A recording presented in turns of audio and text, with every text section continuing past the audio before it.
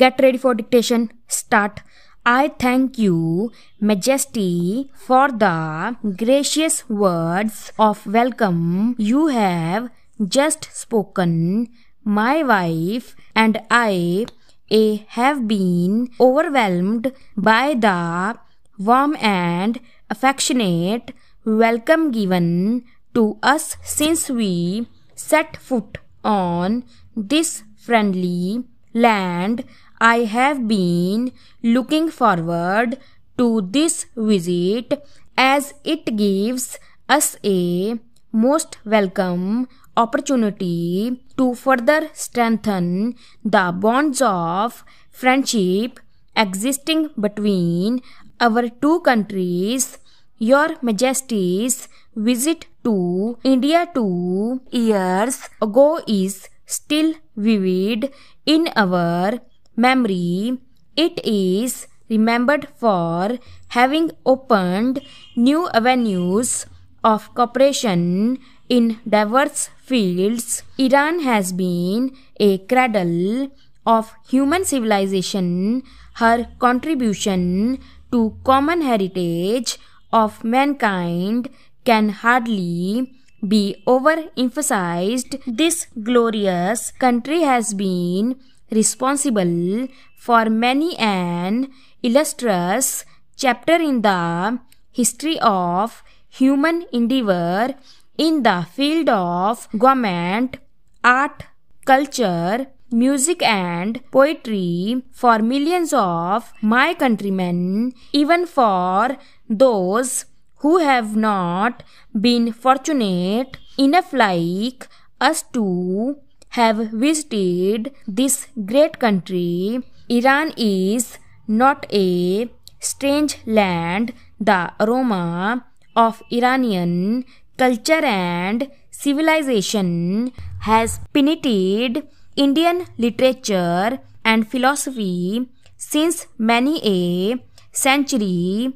This visit thus provides us an opportunity to reaffirm the links of history and culture which bind our two peoples and provide an unshakable foundation for a multidimensional relationship of friendships and cooperation between India and Iran of today. The ancient civilization to which we are heirs mold our responses to the challenges we face in the present era. They enable us to make our distinctive contribution to the world community.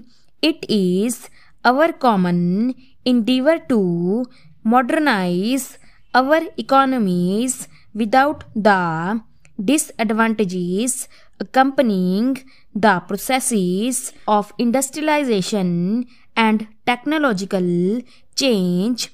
This we hope to achieve by stressing the importance of a balance between man, whose welfare is our prime concern, and his environment.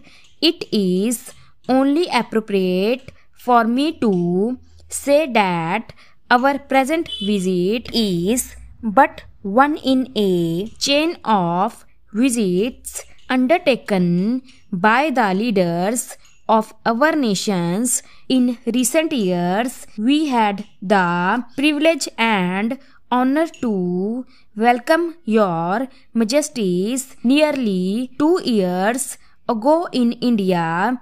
Our Prime Minister visit to Iran in 1994 was a most memorable one for us here.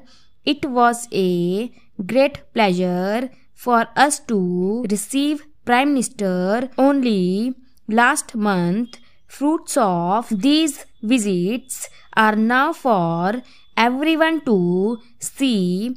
New vistas of cooperation between India and Iran have been opened.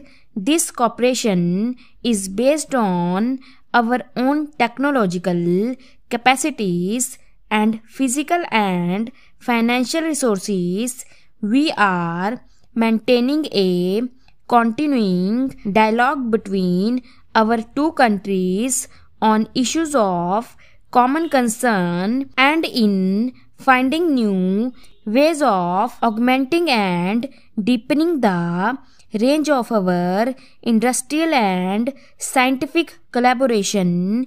Indo-Iran economic cooperation already provides a model for other developing countries. We in India will do our utmost to promote and develop this mutually beneficial relationship and raise it to new heights.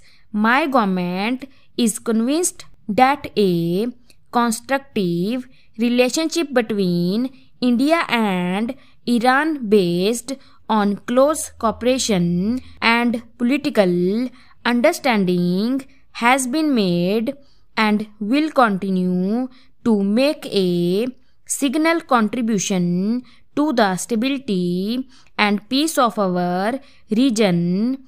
Our cooperation is not limited to bilateral relationships alone. In the international arena, we are engaged in creating an environment of peace and cooperation. Both our countries are parties to the declaration of the Indian Ocean as a zone of peace free from foreign military presence and rivalry.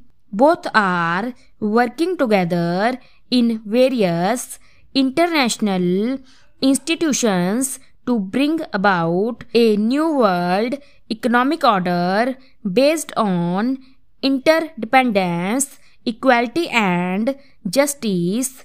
Great changes are taking place throughout the world, both in the political and economic spheres, throwing up new challenges and responsibilities. At this juncture, Iran is fortunate in having Your Majesty's wise and far-sighted leadership. We have watched with satisfaction and happiness the phenomenal progress made by Iran over the last few years.